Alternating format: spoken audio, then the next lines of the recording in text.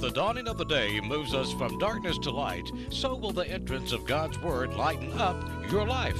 Stay tuned for the teaching ministry of Charlotte Fawver as she presents this light with Bringing to Light Ministries. Today is your day for victory in Jesus. I'm so glad that you're with us today. I'm Charlotte Fawver, and as always, we're coming to the Word of God together. And I hope that you'll have your Bibles there close at hand as we're going to look at some scripture today. And I believe it'll be a real blessing to you as we're going to be talking once again about healing for the brokenhearted. A lot of people have had a lot of situations in life that sometimes bring hurt and pains to our hearts, and we don't know how to process those things. But I'm trusting as we share with you God's Word, you're going to know some truth and learn how to walk in these truths and walk in the freedom and the victory that the Lord has provided for you. That's the reason we can open our program. This is the day that the Lord has made. We will rejoice and be glad in it.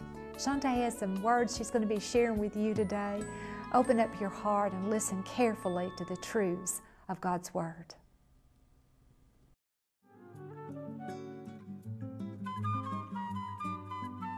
Hello, I'm Shante Hockman, Charlotte Fawver's daughter.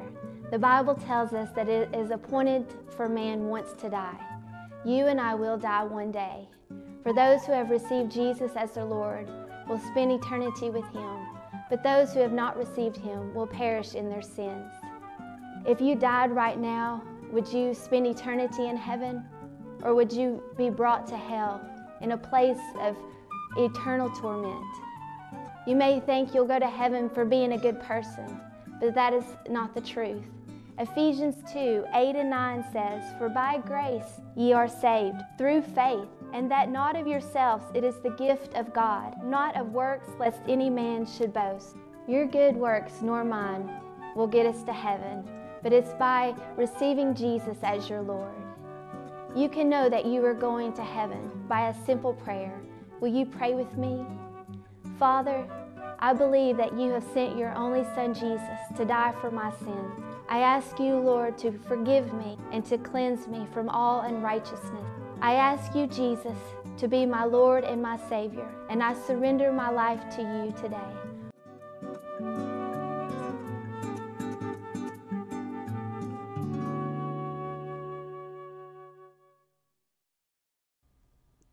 Well, praise the Lord. You can go ahead and turn, if you will, in your Bibles to Romans in chapter 4. We're going to be looking at some passages here in a few moments.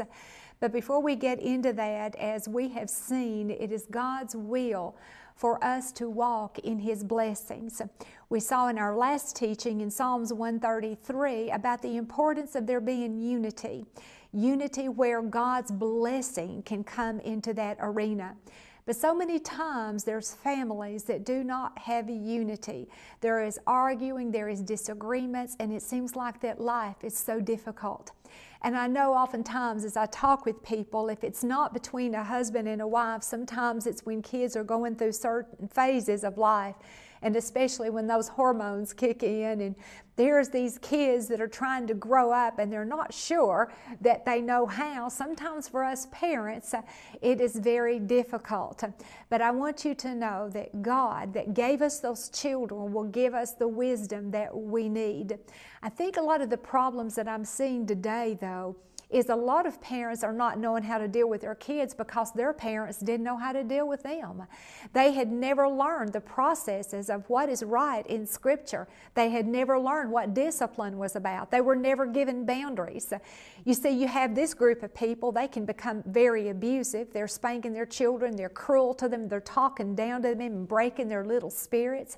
Then you have this one over here is letting these kids do anything they want. There is no boundaries, and the children are just free to do whatever. You've got two extremes going on here, and that child has no balance.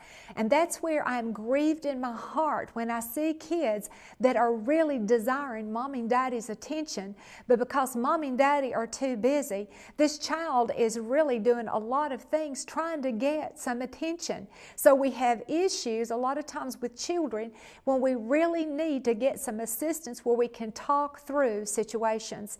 I'm so glad that counseling counseling is not just about what mom and dad is demanding. Sometimes a child needs to be heard. We need to know where this child is coming from. They may want something so simple, but they're not knowing how to get through to us because we're too busy. I know something I had to do raising my four was to make a vow with my own eyes. I could be busy with doing so many things, and especially raising my four, that they would come in and they would want to share their stories. And if you've got children, you know, sometimes their stories can take forever, and they can go on and on and on about their stories. But you know, I tried to be very careful that I wasn't so busy with washing my dishes or folding clothes or making our clothing or whatever I did in those days, that I did not give them my eyes. I don't know if you've ever tried to talk to somebody when their eyes are somewhere else. You didn't really know if they were listening to not. You might get a grunt every now and then. But you know, when you give your children your eyes, they see that you are listening. And it's very important to take those opportunities to help guide our children in their lives. Many times they are speaking out of what may appear as just surface events. But if you are sensitive to the leading of the Holy Spirit, you may hear something coming from a child that it is declaring a major issue that is going on, and they're not knowing how to discuss it with you. It is vital that we as parents ask for God's guidance in raising our children. It is a different day than even when I was being raised. I'm amazed at the things that I'm seeing our young people go through. But I want you to know that God loves the children. He loves them so very much. And as parents, we need to make sure that we affirm our children in the things that are right. You know, they can be into this and into that, and we're fussing at them all the time. But you know what? How about the good things? Are we sharing with them the good things? You did a great job. I'm so proud of you in this. Let's ask God for wisdom. Scripture's so clear. Lean not into your own understanding, but all your ways acknowledge Him, and He will direct your paths. We need the path of being the parents God has called us to be. And then how about unity and with our mates? You know, this is something that I see so many troubles again in the home, so many problems and conflict. And it's a grievous thing to think that when the house is the place that you should be able to go to, a place where there's refuge and peace. But so many times I'm seeing couples that are wanting to run here and run there because home is not a haven of peace and rest anymore. That's not what God intended for us. And as Christians, I'm trusting that we will begin to look to Scripture and be able to say, God, guide me to be that wife I'm supposed to be, or guide me to be that husband that I'm supposed to be. And I believe that's going to be very important in our lives. You know, sometimes with our mates and with children, it's like we're always bumping against problems. I call it like two porcupines living in the same home. You know what a porcupine is. It's that little creature that has those quills on the outside of its body. And if an animal gets too close, which that porcupine may be fearful of, those little quills will get in the skin of that other animal. And that other animal that causes pain, and it's going to run away. And I'm concerned that sometimes in our own families, we're like porcupines. We're hitting up against each other. We are saying things and we're doing things that's agitating each other. And so life becomes miserable for everybody. What's causing these quills in our lives? Why is it that we're bumping against each other? As I've shared so many times through our broadcasts, we call a lot of times these things arrows that's been shot into us. We have issues out of our past. I know I had to deal with some in my life, and I know as I counsel, I'm always finding myself saying, this is what I had to do, this is what I dealt with. But oftentimes when we are married, we begin to have these places, it's rough, and it's like all at once we begin to stick each other with our issues and with our problems, and we're thinking, where did this come from? Oftentimes these things come out of our past. It's agitations and frustrations. We hear our mate say one thing, but it reminds us of something happened maybe with a dad or with an uncle, with a mom, with a sibling, somebody that we were around at school, and we feel agitated by something that's said or done, when oftentimes it had nothing to do with the mate. It had everything to do with our past. I see this especially when we have people that have been married. They went into that first marriage and they had all of their quills, if you will, their arrows, and what happened was they'd come into that relationship and this other one had their arrows too, and here you go, two porcupines hitting each other, and they get enough of it and they go their separate ways, they divorce. What happens? They remarry. Then what do you have? Now you not only have your past, but you have the first marriage with all of the arrows that came from that. And now you've got double baggage, if you will, and you're going into another relationship. And sometimes I see people that marry and divorce and remarry, and here it goes. And they never find any peace. There's never any resolve. Until we can deal with the arrows in life, it will be a vicious cycle. You've heard some people, it's like jumping from the one frying pan into the other. And that's what happens sometimes when we don't deal with the arrows out of our past. What is it? And we need to stop and think about this. What made me so angry when my wife said this? What made me so angry when my husband did this? Answer yourself. Be honest with yourself. And then whatever that answer is, deal with it. I know in my case it could be something that happened out of my childhood, something that agitated me with male gender, and it would make me angry, but I had to come to the grips. The problem was not with my mate. The problem was with me, out of what I had dealt with in my past that I had never dealt with. First of all, we have to find a place to forgive, and we'll deal with this later. But I had to forgive the one that caused those arrows in me. And when I forgive, I can take the arrows out, you see. That is so vital in relationships. I forgive and the arrows come out. Then God can heal me. But if I don't ever deal with those issues that cause me pain, I'm going to go into every relationship with my arrows.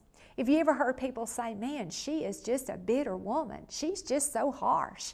And a lot of times, if you study out her past, you will find that she's been dealt a lot of blows in life, a lot of pain, a lot of arrows. And she may feel that she's full of all this pain and she doesn't know how to deal with them. You see, sometimes women and men, we can act like we're tough and we're so hard and we've got it together and we just act that way. And a lot of times that's just a place to protect ourselves. We don't want to be hurt anymore. So if I act mean and hard, then maybe I won't get hurt anymore. Oftentimes that's the way we deal with that. But wouldn't it be a lot better to have some peace and deal with these issues in life and get them removed? You see, here's some of the situations that I hear. Well, you know, I just get so mad at him. He just works all the time. He just works, he works, he works. And I'm just so angry. So he comes in the door and I'm ready for it. You know, I've been with the kids all day and I'm ready for him. He walks in the door. Why are you late? Where have you been? My goodness gracious, supper's been ready for 30 minutes. And here he is, he's attacked. And then what does he do? He blows something else. He says something to her. He's real hateful to her. And then he goes his way and she might not let it go. She wants to talk a little bit more. And maybe he'll start in talking. Maybe she'll go off. And here's the thing, here's what's so sad. You have two people that married because they loved each other. Things were good, things were right. Don't you wish it was always the honeymoon? But I want you to know it can be if we'll deal with issues. But you see, the very thing we're wanting is we're wanting relationship. Here's a woman that she's wanting to be with her husband. She's wanting his presence. But look how she handled it. Look how he responded. If you've got two people that are going at each other, you're never going to have peace. But wonder if one of them refuses to fight. Wonder if one of them listens. If we will quit the fight, maybe we can sit down long enough to listen to where the other's coming from. The problem is we attack. We attack because we're hurting. I say it's like an animal that's been injured. You know, you reach out to help it and it will bite you. You have to be very careful with an injured animal. So is it with our lives. When we've been injured, oftentimes we have a tendency to bite. We come against somebody with an agitation that only drives them away, when really we're very needy for them in our lives. So many times I tell people, you know, he will say things like, well, you never do this and you never do that. And I say, think with me just for a moment. You see, you're wanting her to do this thing. This is what you desire. But yet you're always talking to her, you do this, you don't do that. And I said, the Bible says that life and death is in the power of the tongue. You are speaking what you don't want over her. You are prophesying over her what you don't want. Wouldn't it be better to fill our mouths and bless our mates with what we desire? I said that to a lady recently. She looked at me and she said, and you have got to be kidding. Here's where we get this, and I turned here, Romans in chapter 4. I hope that's where you are in your Bible. But we're going to begin reading in verse 17. And it says this, as it is written, I have made thee a father of many nations. Now here God is speaking to Abram. Now if you'll remember, Abram was told that he would be a father of many nations, which the name would be found in the word Abraham. He was going to have to change his name. Now you can imagine how that Abram felt. Here he is, he's getting on up in age. Here's Sarah, she's beyond the years of bearing children. And now God, you're wanting me to go around and call myself Abraham, which means father of many nations. Can you imagine going around everybody and you know how old these people are? And you're saying, I'm a father of many nations. I'm a father of many nations. But you see, Abraham chose to believe God more so than he did the circumstances. Let's look at it. As it is written, God says, I have made you a father of many nations. Before him whom he believed, even God, who quickeneth the dead, and calleth those things which be not as though they were. Calling things that be not as though they were. Now, that may sound strange to you, but what this is saying, I'm going to call things as I believe they should be, rather than calling things as they appear. Every time that man speaks over his wife, you never do this and you do this, that's exactly what he's getting. And isn't it amazing? I'm not saying it's right, but how sometimes flesh will respond. If you don't think I can do this, then I'll just show you I won't do anything at all.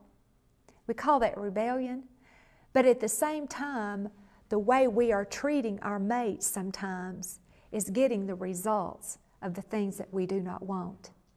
Wouldn't it be better to deal with our mates with, I would like for this to happen? Is there something I can do to work with you to make this possible? You know, just the change of tone in the way we say things can mean so much to us.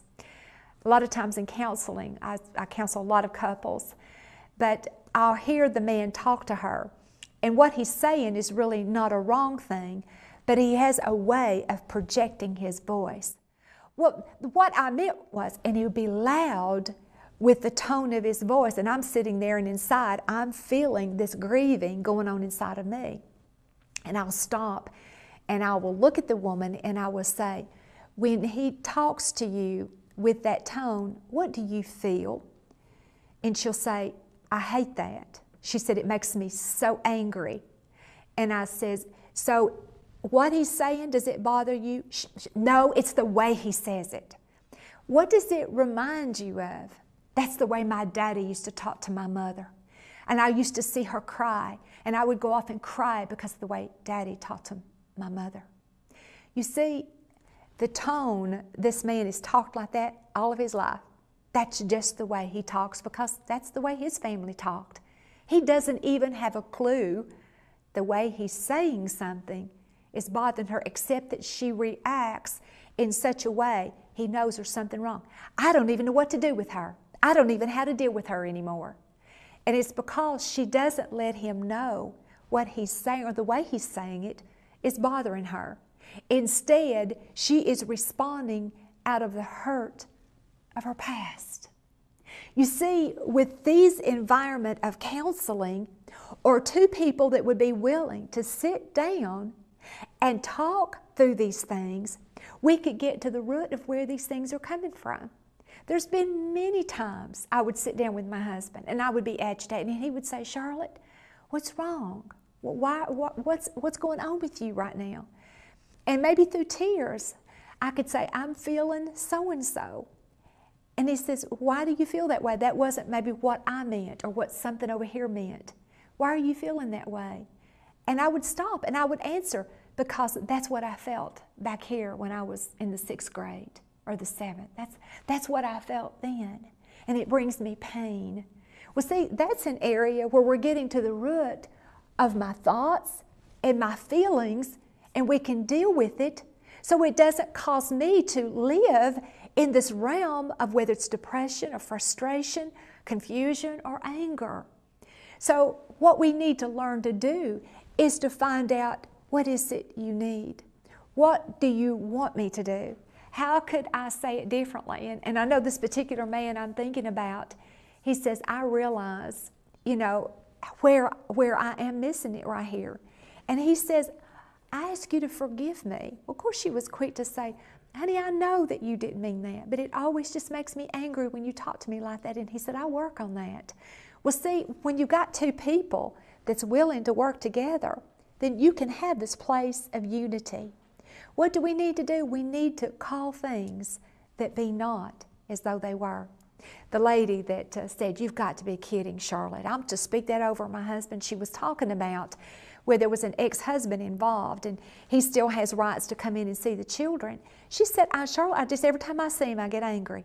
She said, every time just something rises up inside of me and I'm just so angry with him.